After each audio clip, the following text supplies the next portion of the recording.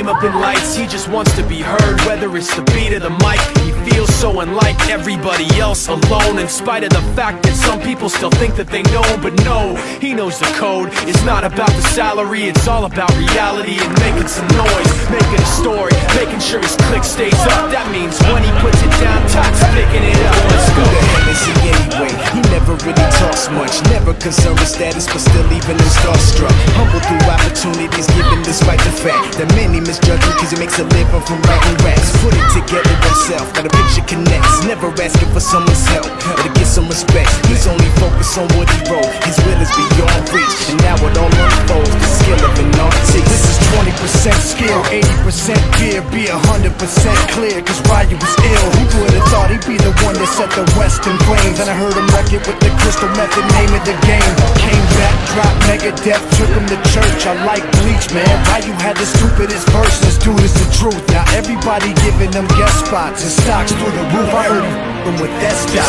This is 10% luck, 20% skill, 15% concentrated power of will, 5% pleasure, 50% pain, 100% reason to remember the name. They call him Ryu, he's sick and he's spitting fire and Mike got him out the dryer, he's hot. Found him in Fort Minor with top, but a fucking nihilist porcupine. He's the type women wanna be within rappers, hope he gets 8 years in the making, patiently waiting to blow. Now the record with your notice taking over the globe. He's got a partner in crime, this is equally dope. You won't believe the kind of that comes out of this kid's throat.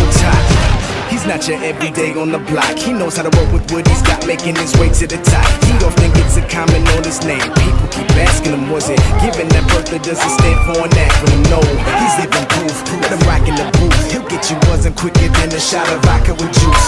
Him and his crew are known around as one of the best, dedicated to what they do and give 100%. Forget Mike, nobody really knows how or why he works so hard. It seems like he's never got time, because he writes every note and he writes every line. And I've seen him at work when that light goes on in his mind. It's like a design is written in his head every time, before he even touches a key or speaks in a rhyme. And those other fellas he runs with, the kids that he signed, ridiculous, without even trying. How do they do it? This is 10% luck, 20% skill, 15% concentrated power of will, 5% pleasure, 50% pain, 100%